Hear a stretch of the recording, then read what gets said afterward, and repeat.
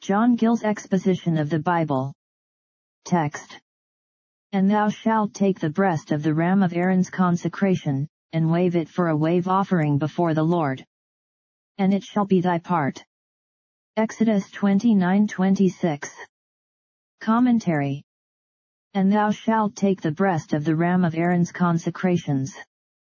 The ram being slain and cut to pieces, this part is particularly disposed of.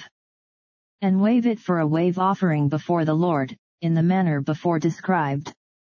And it shall be thy part.